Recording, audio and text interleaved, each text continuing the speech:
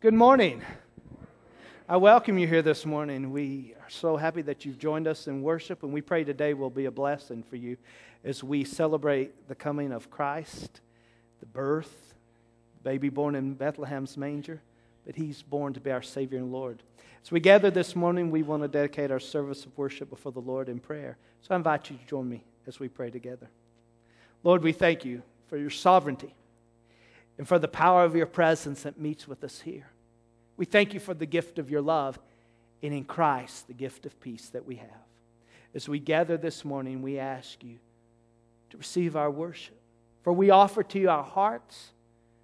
We offer to you our worship. And we ask you, Lord, to pour out your powerful presence upon us through your Holy Spirit, to touch our hearts so that we will experience you in fresh and wonderful ways. Lord, it's in the saving name of your Son, who is Lord and Savior of our lives, that we dedicate our service of worship to you. And it's in His holy name we pray. Amen. Good morning. It is so good to see everyone here this morning. If you're a guest with us, we just want to tell you how much we do appreciate you worshiping with us.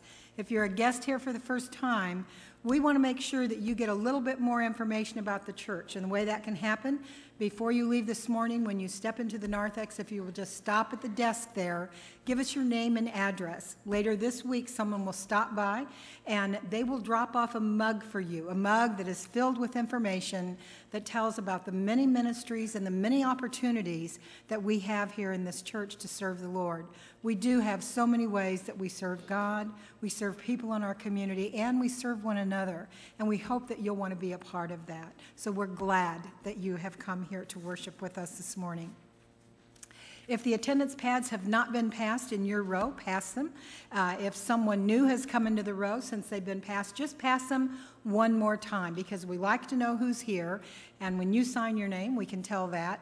But also we're able to figure out who's not able to be here. So that helps us stay in touch with all of the people in our church, and we appreciate you helping us with that.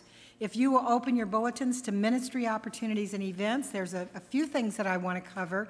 The first thing I want to just remind you about is this insert that came with all of your bulletins. And this is the insert that names the names of the people who bought poinsettias in honor or in memory of a loved one. And I just want to say on behalf of the church how much we appreciate the folks of you that have done this, because it does really make a difference in the way the church looks when we have so many beautiful poinsettia plants here.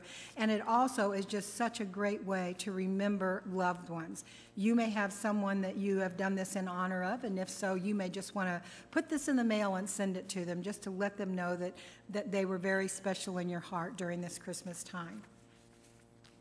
Want to tell you kind of the things that are going to be happening tomorrow. Tomorrow is, of course, Christmas Eve.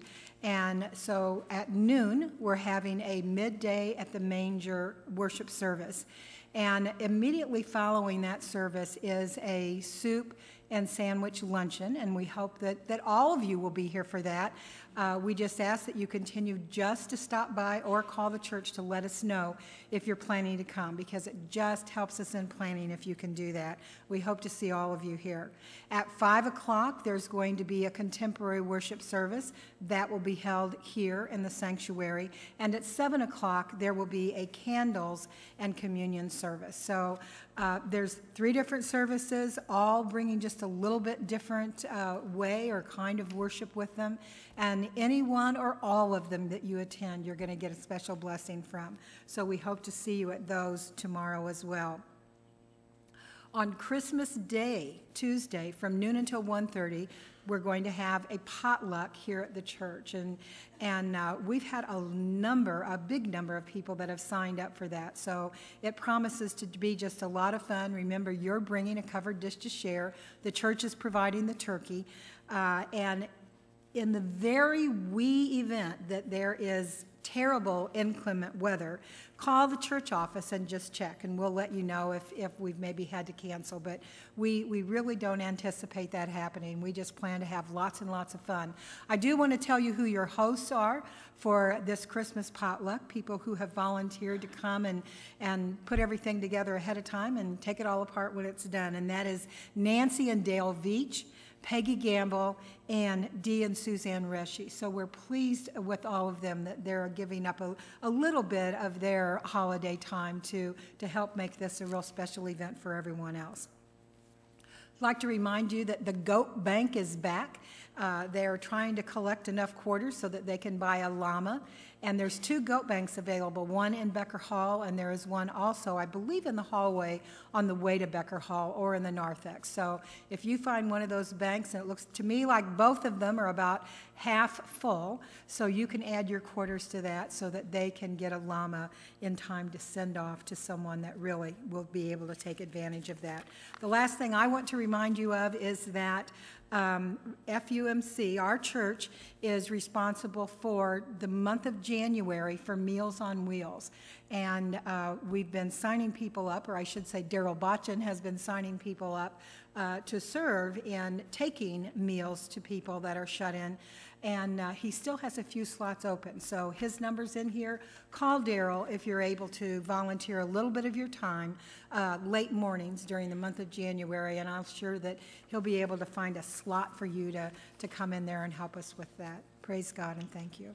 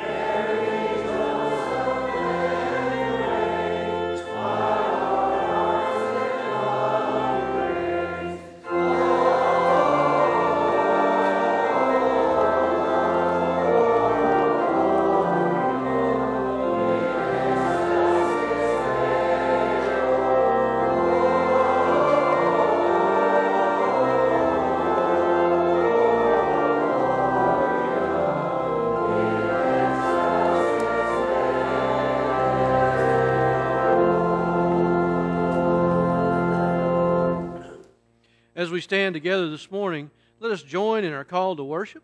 It's there in your bulletins and will also be on our screens this morning.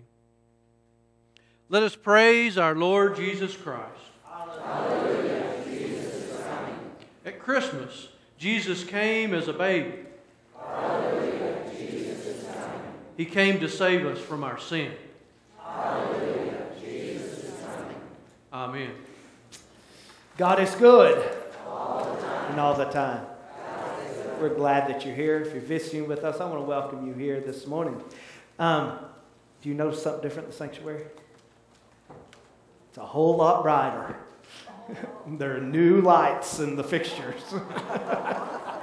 So we need to thank Ed Fisher, who's right there standing, and then Keith Sturwalt. They worked. You don't even know how hard they worked on this. They built special scaffolding, and one of the fixtures even came loose, and they have taken care of things. And so now I can see if you're sleeping during church, and I'm very grateful of that. Very, very grateful of that. But we are glad that you're here, and we need you to help us make sure everyone is made to feel welcome. If there's somebody that's sitting around you that you've never met before, please make an attempt to get to them and welcome them. Will you greet those around you in the name of our Lord and Savior Jesus Christ?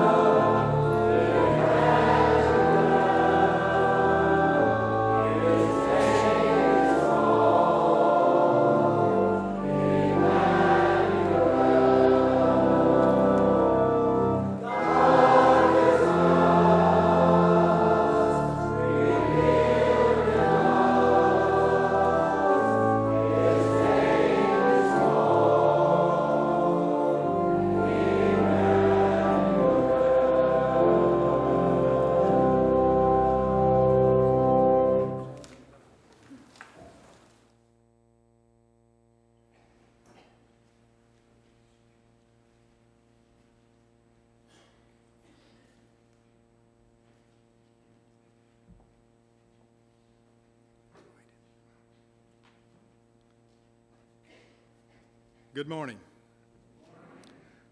Our Advent journey is almost complete, and the Christ child will soon be here.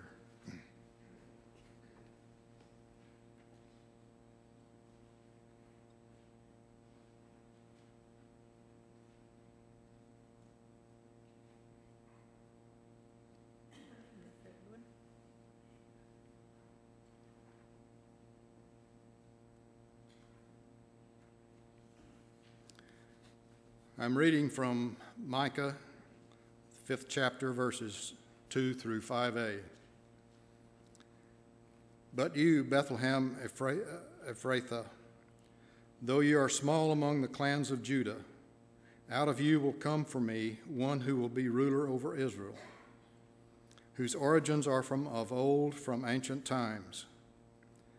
Therefore Israel will be abandoned until the time when she who is in labor bears a son, and the rest of his brothers return to join the Israelites.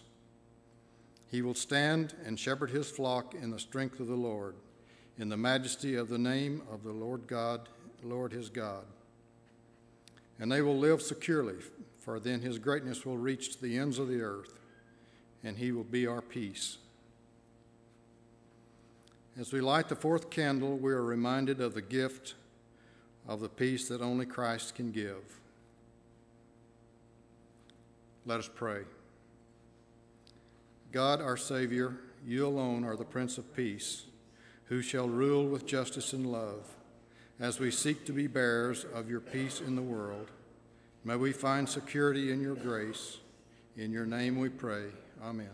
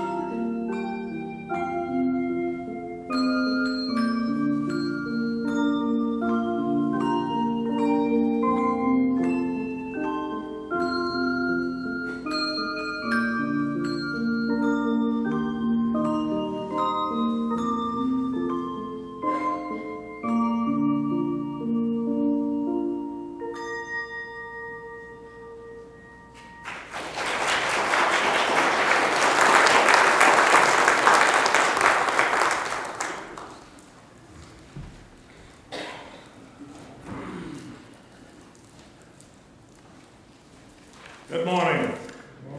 I'm reading from the book of Isaiah, chapter 40, verses 10 and 11. Listen to the word of God. See, the sovereign Lord comes with power, and he rules with a mighty arm. See, his reward is with him, and his recompense accompanies him. He tends his flock like a shepherd. He gathers the lambs in his arms and carries them close to his heart. He gently leads those that have young. This is the word of God for the people of God. Thanks be to God.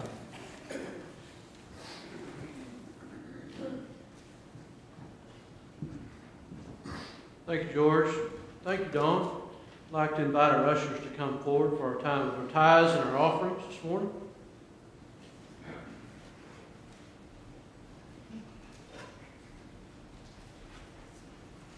As we gather this morning in peace and love and joy and hope, I pray that we are all these things and experience them in our giving. As we give back to the church, as we give back to our community. Remember those you love this morning. Remember, tomorrow we celebrate Christmas Eve and then Christmas Day.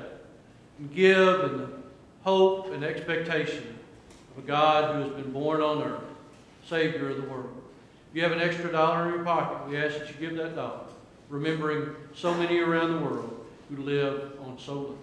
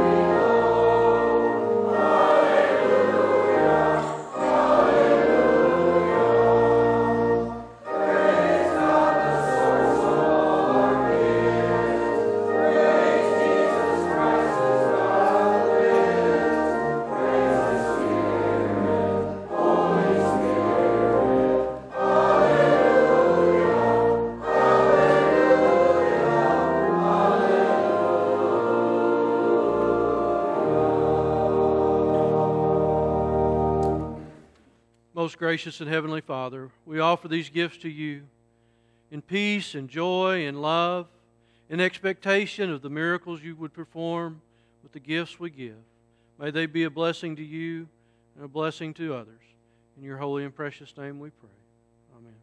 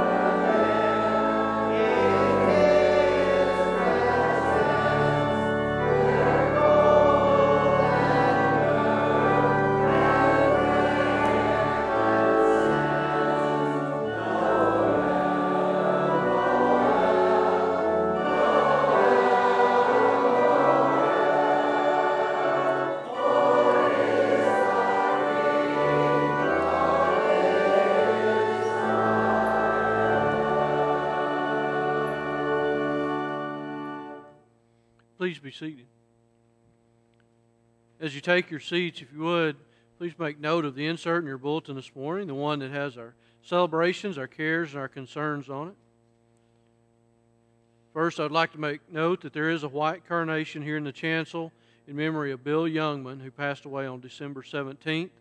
We will have a memorial service here for Bill, and we ask that you continue to pray for Esther and the loss of her husband, and the Youngman family and the loss of a father.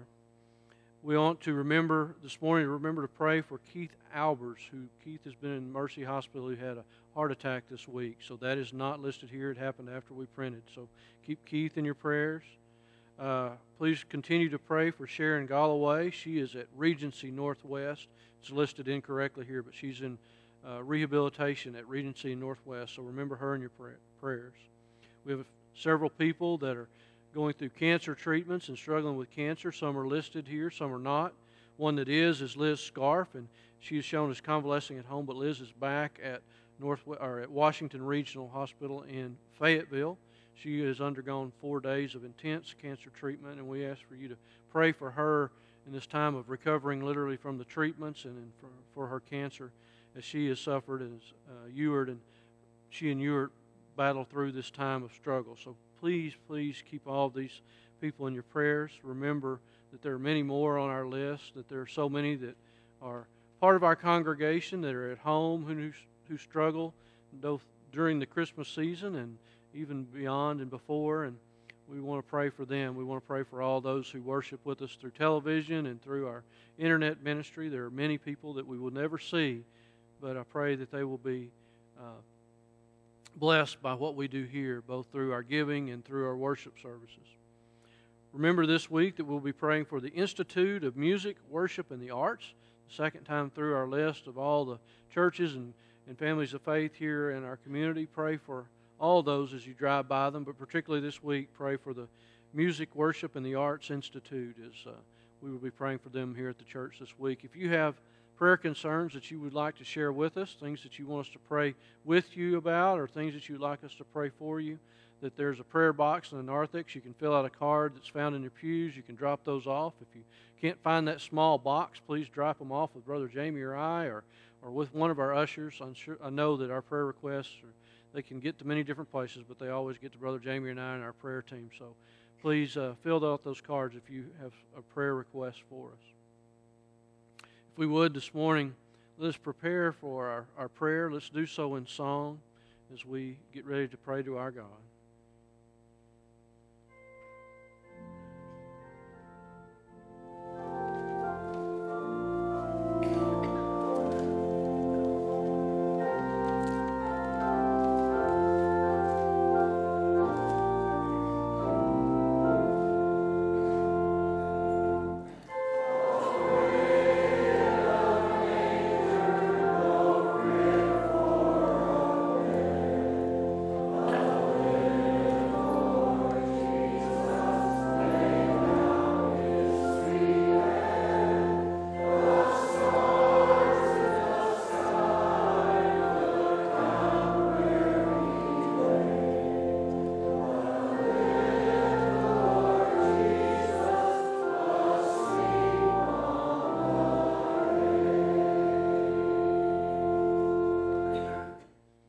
Let us pray.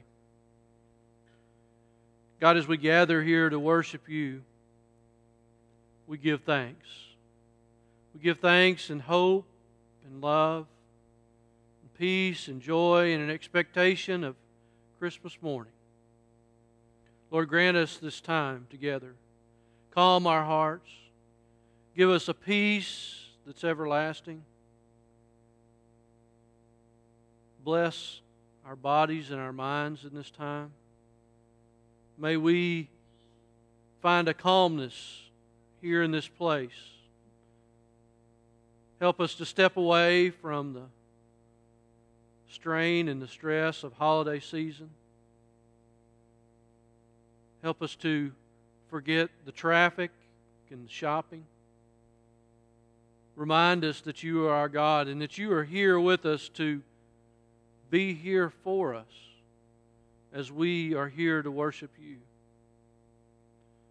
Lord, bless our church in this upcoming year. Bless each of us as we move forward in ministry of your church. Lord, we ask your comfort and your healing touch, your blessings on so many, on individuals, for congregations, for ourselves. Lord, we lift up Keith and Sharon and Esther and Liz, so many others, Lord. We lift them up to you, knowing that you hold them. Lord, we lift up those people who we have not listed. We lift up those we have forgotten. We lift up all the good intentions that we have, knowing that you remember them, even when we forget. Lord, we ask your blessings on us this morning. We ask your blessings on Brother Jaimie as he preaches. We ask your blessings on our voice as we lift up your praises in song. We thank you, Lord, for those that lead us. Lord, we pray for those that follow. All these things we pray in your most holy and precious name, and as you've taught us to pray. Our Father, who art in heaven, hallowed be thy name. Thy kingdom come, thy will be done, on earth as it is in heaven. Give us this day our daily bread, and forgive us our trespasses, as we forgive those who trespass against us. And lead us not into temptation, but deliver us from evil. For thine is the kingdom, the power, and the glory forever. Amen. Well, it's almost here, Christmas. And maybe you're excited about a Christmas gift, or maybe this year you're just happy with what you already have. But there was once a little boy, his name was Mike, and Mike was excited about Christmas. And that year for Christmas, his Uncle Frank, who did not live with him, gave him a set of drums. And the next time that Mike saw his Uncle Frank, he was so excited to tell Uncle Frank, thanks for the gift of the drums. That the drums were absolutely the best Christmas gift he had ever been given. And Uncle Frank said, well, that's wonderful. So are you learning how to play the drums? Have you gotten very good yet? And Mike said, oh, no, I don't know how to play the drums. He said, Mama gives me $1 not to play them in the day, and my father gives me $5 a week not to play them at night. And he said, it's really the very best Christmas present you could ever give me. It was the gift that keeps on giving, right? Well, this past Tuesday night, we as a church staff gathered to celebrate Christmas together. And your church staff, there were 38 of us together, and all. They gave me one of the best Christmas gifts a group of people have ever given me. They gave me a new set of tennis shoes. Now, you really can't see these tennis shoes, but you know what? They are Ed Hardy tennis shoes, which that means they're of a much younger generation than me. They have tattoo printed material on the side. There's a woman's head with all kinds of foliage. So I never had a tattoo, so now I'm tattooed. They have silver accents, and they don't have shoelaces, but they have a lovely silver chain on the side. And best of all, they're size 13, and I wear a 10.5. So my question to you this morning is, who will pay me to wear them? And who will pay me to take them off? So far, I've made a quarter this morning. I don't know what you're expecting for Christmas, but I wasn't expecting these at all. But they were a gift, and they were given in love, and really they gave me a gift certificate to buy a more serious and suitable pair of shoes. But there in this Christmas season, we've been talking about gifts. We've talked about the gift of expectation, the gift of joy, the gift of hope. And we've talked about the gift of peace. And there's another gift of Christmas that we haven't talked about that we're going to talk about today. And that is the gift of peace. gift of peace, the peace that is found in Jesus Christ. So this morning we're reading in Luke's Gospel in the 2nd chapter. We're reading together verses 8 through 14. We're also going to read in Ephesians in the 2nd chapter, and we'll read together there in verses 17 and 18 if you'd like to follow along in the Pew Bible or in your Bible that you've brought from home, and I'll be reading out of the NIV translation. And there were shepherds living out in the fields nearby, keeping watch over their flocks at night. And an angel of the Lord appeared to them, and the glory of the Lord shone around them, and they were terrified. But the angel said to them, "Do not be afraid. I bring you good news of great joy that will be for all the people. Today in the town of David a Savior has been born to you. He is Christ the Lord. And this will be a sign to you, and you will find a baby wrapped in cloths and lying in a manger." And suddenly a company of the heavenly hosts appeared with the angel and praising God and said, "Glory to God in the highest, and on earth peace to men on whom His favor rests." And then in Ephesians in the 2nd chapter, verse 17 and 18 we read, "And He came and preached peace to you who were far away, and peace to those who were near. For through Him we both have access to the Father by the Spirit." This is the word of God for the people of God. Thanks be to God. In verse 14, we read the words that were heralded by the heavenly hosts. They said, "Peace, glory to God in the highest heaven, and peace to those on whom His favor rests." Peace. But then we hear that word peace, and oftentimes we put a question mark behind it. Peace, right? You know, we are here in the shadow of a tragedy that happened a little more than a week ago. Sandy Hook Elementary School in Newtown, Connecticut. When we horrified watched and heard the news reports that 26 and 7-year-old children, students, had been murdered. That 6 educators had been shot. That a mother, while she was sleeping, her life was taken. And then a very troubled young man had taken his own life. And so when we hear of tragic situations like that, we wonder, where is peace? Where is peace in a culture that is devastated and hurt and torn apart by anger and hate and prejudice and greed and selfishness and the misguided? Where is peace?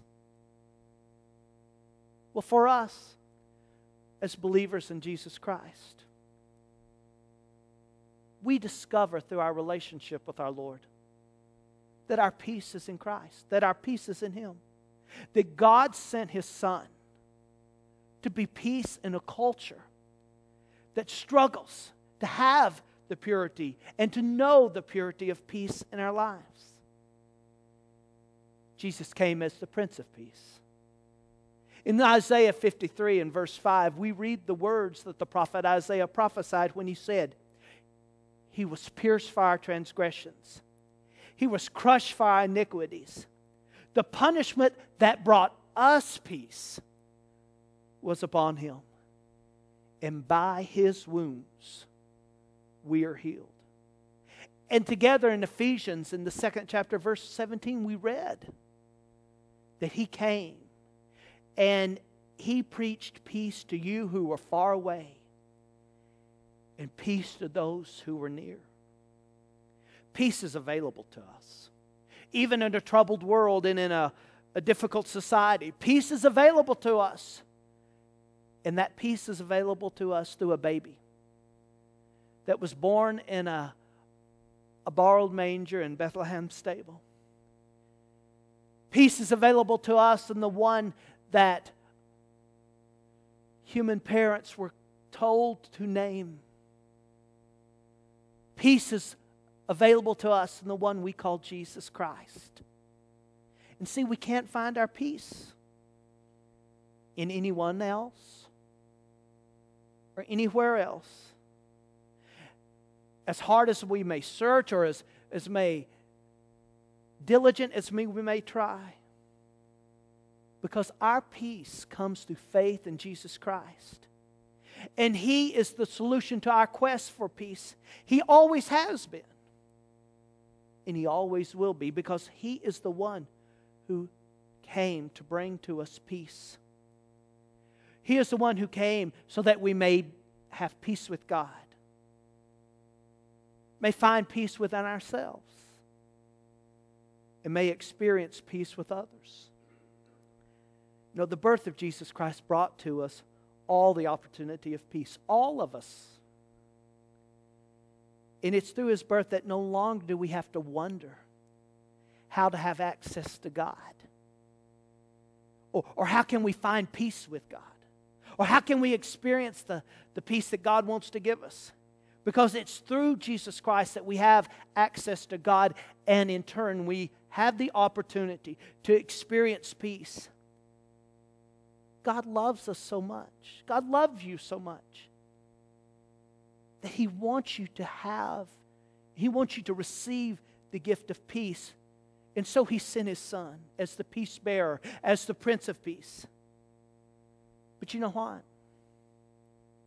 Just like any gift has to be received, so does the gift of Christ, so that you and I may experience the gift of peace. We have to receive Christ into our lives. And when we receive Christ into our lives, we then experience the gift of peace. We experience the gift of God in our lives, even though we still may have struggles. We still may have difficult moments, or we may still face hard times. Even in our struggles, we can have peace, because our peace is always in Him. And when we're at peace with God, when we're at peace with God through His Son, you know, we no longer have to search for that missing piece in our lives that we call peace. Because the hunt is over. The hunt for significance and inner peace, it's done. Because it is in faith in Christ that the faith of Christ fills that void in our life that we're searching for, and peace comes. You know, people seek to fill the void in their life with all kinds of things. Addiction, habits, obsessive behavior, aggression. Those are all attempts to find peace in the wrong way and in the wrong places. But when we find Jesus, when we experience His peace within ourselves, then His peace assures us of our own worth. His peace assures us of our own significance. And see, it is through God that you and I are worthy of His love. And it is through God that you and I are worthy to receive the gift of His peace in our lives. And it's through Christ, it is through Jesus Christ that God assures us of the forgiveness of our sins. It's through Him that He says, listen, there's nothing that you could ever do that is so wrong that you can be held back from me. See, it's through Christ that He assures us of our purpose in life.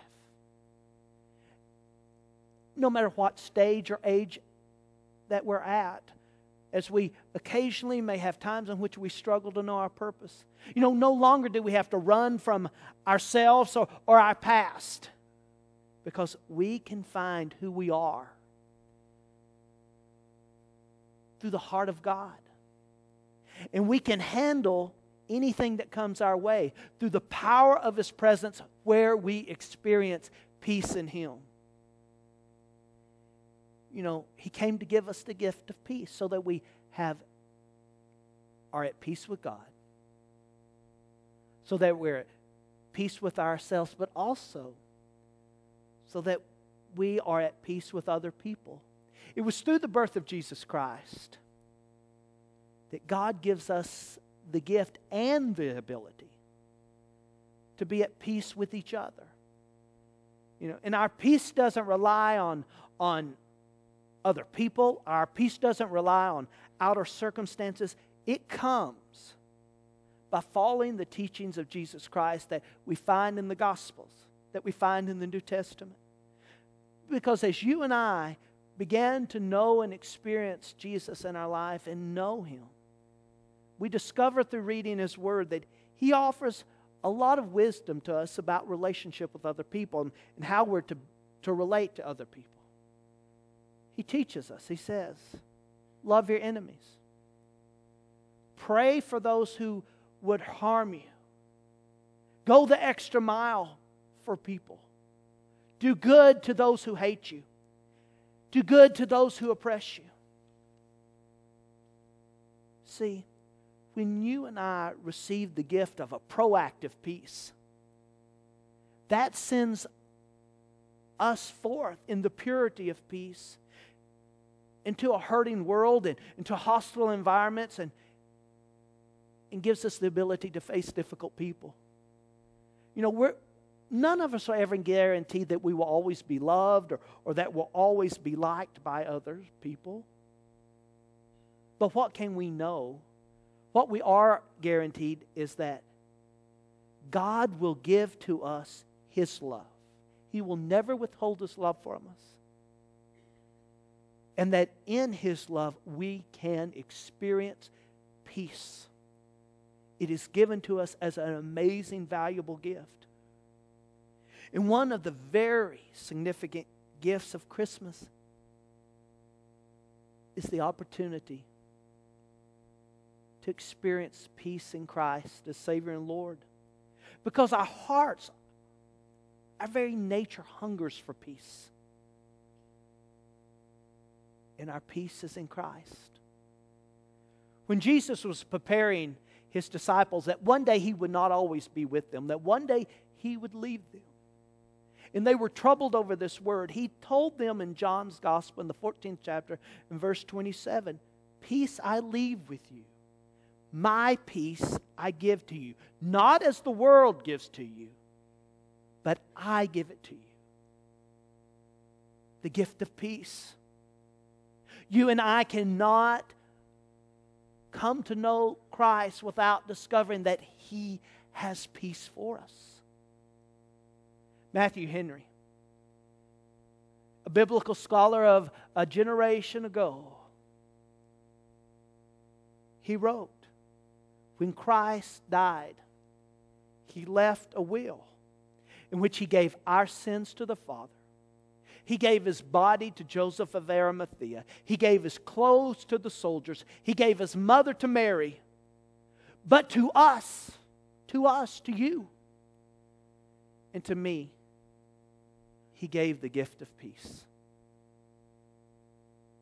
Because He is our peace. And in Him and in His peace we find the ability to endure, to wait, to be patient, to survive, to soar,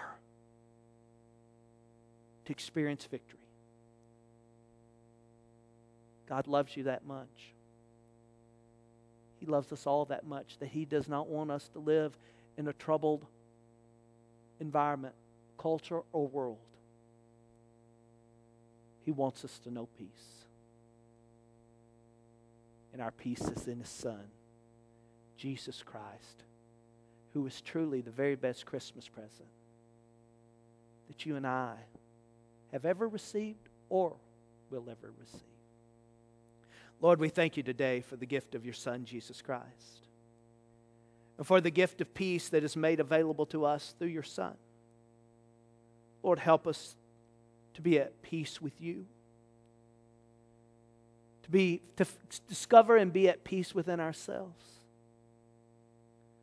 and to be in peace with each other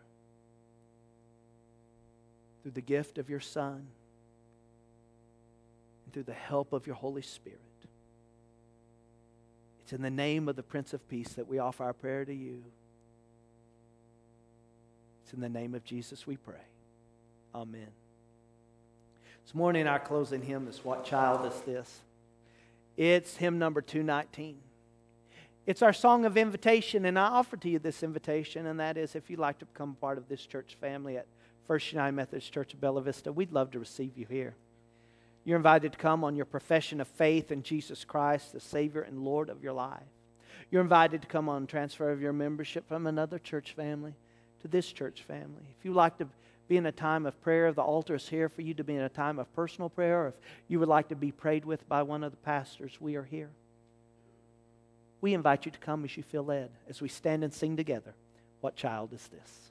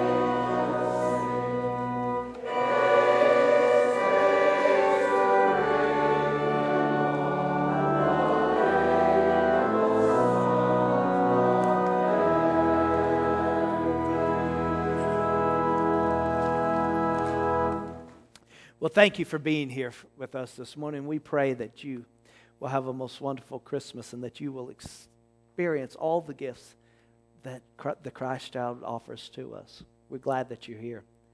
And we pray for you that you walk in the knowledge that our God is the God who's faithful. He's faithful in our past. He's faithful in this present moment. And He's faithful for our future. Remember, don't just come to church, but be the church. And I'm going to take a personal moment just to introduce you to my parents back there. They are back there. I really do have parents. And please tell them I say nice things about them, okay? Whether it's true or not, tell them that, all right? But we're glad that you're here. We pray for you and wish you a very Merry Christmas.